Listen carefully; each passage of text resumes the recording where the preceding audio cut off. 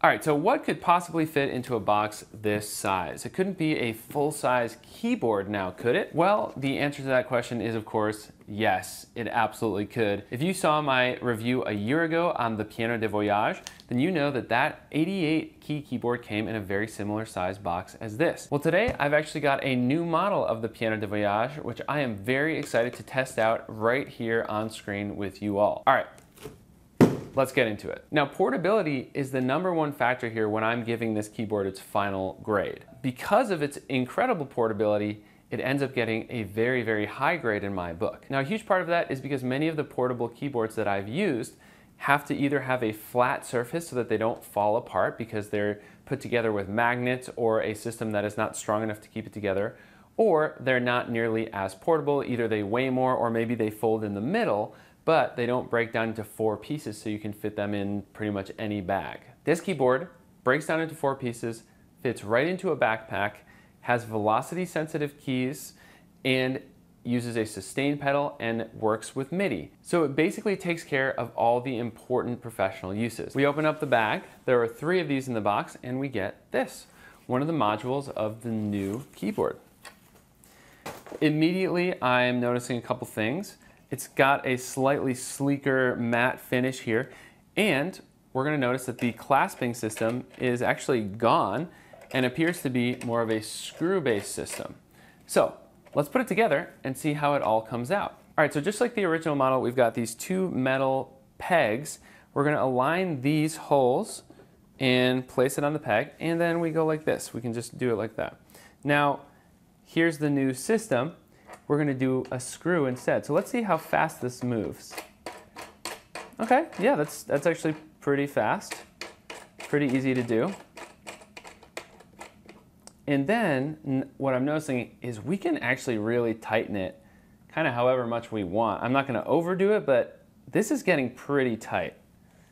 Yep, right off the bat, not only does that actually look sleeker without those little metal clasps, but I have to say, this already feels much, much more sturdy. There's absolutely no bend even possible in between the pieces. So this is a really welcome update.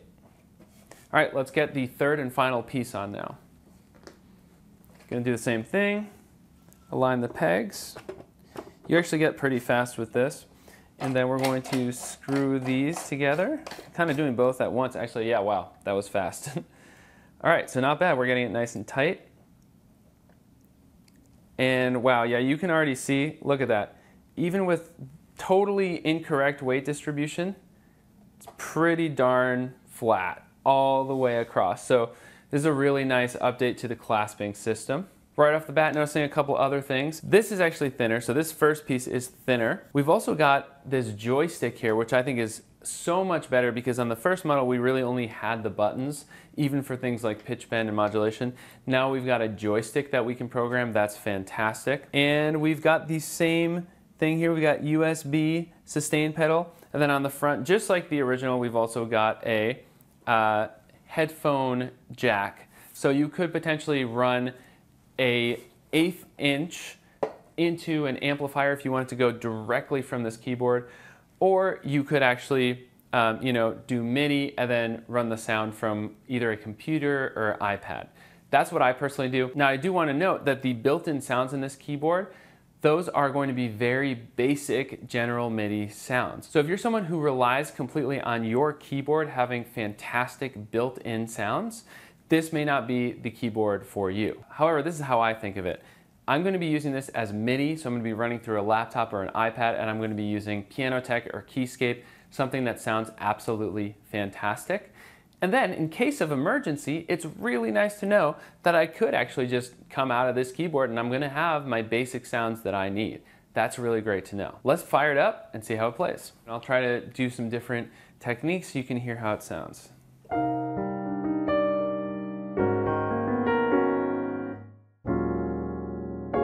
So right now I'm going to try and play all the notes together, just to play voicings.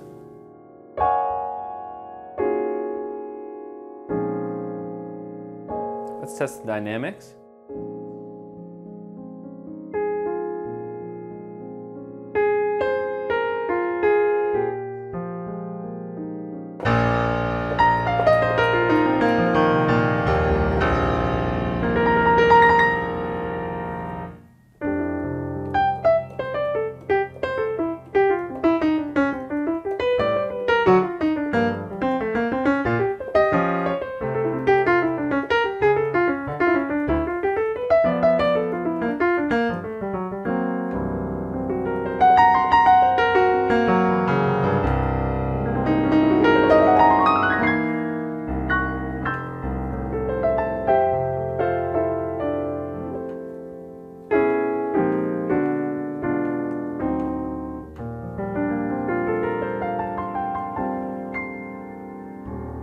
right, so in terms of playing it, it feels very much like the first model. Spring-loaded keys, not my favorite, I'm not gonna lie. It's not an incredible keyboard action. The velocity sensitivity works, it does what I need it to do, but it's not as seamless as playing a really nice weighted keyboard. But would I trade the portability of a 3-module backpack-size keyboard for all of those things? Honestly, after this last year, yes, absolutely, in a heartbeat. I actually, on a couple occasions, showed up on a gig in New York City, right? Just took the subway, which actually saved me an expensive cab ride, which I used to have to, basically deduct from my earnings from every single gig. I would just load the Piano de Voyage into my backpack, show up at the gig, and I actually had a couple band leaders look at me in terror and say, "Noah, you know you were supposed to have a keyboard today, right?" And I was able to say, "Yeah, it's actually just in my backpack." And of course, they were very surprised once I opened up my backpack and there was the Piano de Voyage. But yeah, this new model feels a lot like the old one. It feels great. So I can already tell that overall, this is going to be a recommend. And I'm going to guess that were I to use this one for a year, this new clasping system would actually still be completely fine and good to go. This seems very tight. And it seems like even as time goes on, I'm going to be able to continue to tighten this so that the keyboard stays nice and sturdy. However, I will have to get back to you in a year of use and just see how that goes. Regardless, I would imagine that Reharm Music, in creating this new version, took the clasping system feedback into account and just basically made this as a bit of an upgrade, of course. Now, before I get any deeper into the video, I want to just let you know that I received both of these keyboards as review models, so I did not have to pay for them. That said, I always make it very, very clear to any company that sends me a review model, I'm going to give my absolutely honest opinion on the product to you all. That is my top priority, and I'm never going to recommend a product to you if I don't believe in it myself. Also, very kind of Reharm Music, they have given me a channel exclusive discount code that will also work with this new version.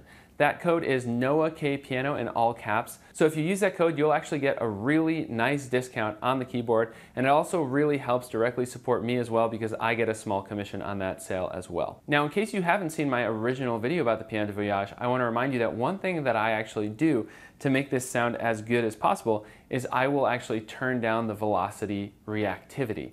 That's something that you can actually do on their website. You plug the keyboard in, open up their website on Google Chrome, and you can actually change the setting of how the velocity responds to your playing in your fingers, which is awesome to know that that's a possibility. What I do is when I'm using either Pianotech or Keyscape, I will actually just either turn down the velocity in one of those softwares, or I will do it in Logic or Ableton. There are plugins that allow you to adjust the velocity sensitivity as well. So what I'll do is I'll just make it so that the keyboard doesn't react to the full 127 MIDI velocity points. I'll bring it down to maybe like 100. So if I accidentally hit a note too hard, it's not going to suddenly have my lines going to fortissimo in the middle of a line. And this is the result.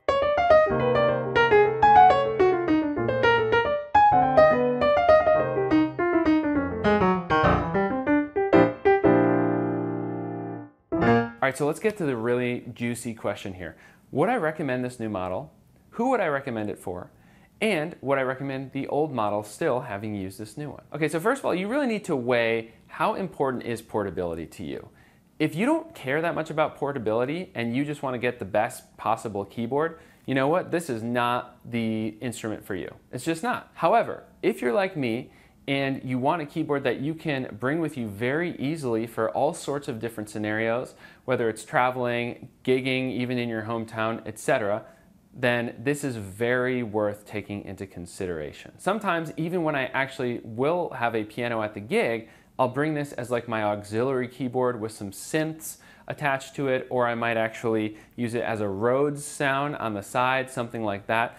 So it's always a great option because the portability is so easy. And so on many gigs where I probably would have just decided to not have any sounds other than the acoustic piano at the gig, I just threw this in my backpack and voila, I actually had a second keyboard for those auxiliary sounds. So if that's a use case that would be interesting to you, another reason to consider this keyboard. I feel even better about recommending this new model because this new clasping system does seem to solve the one main issue that I had with the original after a year of use. It's a bit sleeker looking, it's super tight in terms of the locking mechanism, not to mention this joystick, which is actually, I think, a pretty nice little upgrade. So at the end of the day, for me, these instruments are incredible in terms of portability. If you're looking for an instrument that is both incredibly portable and also a well enough put together instrument to use on a professional level, as far as I know, this is the best thing on the market. So that's it. That's my 1 year review of the original Piano de Voyage,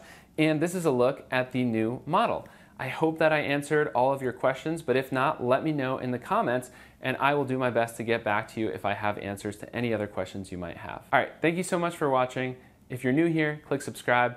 If you got some great information out of this video or it helped you make some kind of a buying decision, please hit the like button. Really, really helps me out, and I will see you next time.